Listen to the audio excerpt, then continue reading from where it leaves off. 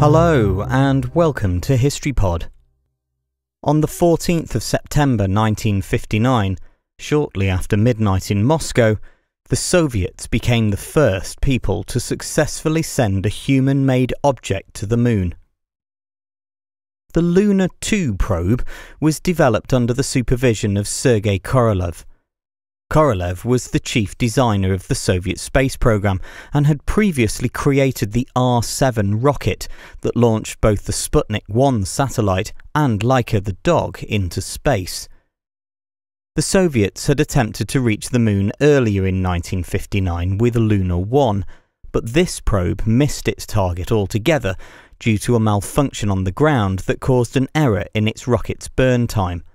With the problem fixed, the spherical design of Luna 2 was almost identical to its predecessor. Numerous antennas and instruments protruded from the probe to measure and transmit data about radiation, magnetic fields, and meteorites.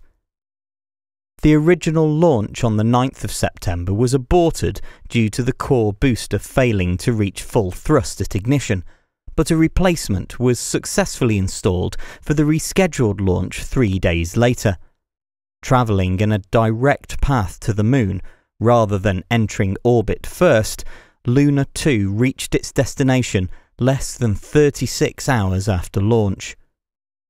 Having monitored the signals coming from Luna 2 on its journey, Soviet scientists correctly predicted that the satellite would crash into the moon shortly after midnight on the 14th of September. It was clear that the mission had been a success when the radio signals suddenly stopped. Luna 2 was seized upon as pro-communist propaganda, but also opened the way for American developments in the space race that only intensified over the next decade. Just 12 years later, this culminated in astronaut Neil Armstrong becoming the first person to walk on the moon's surface. If you enjoy HistoryPod, please consider supporting it.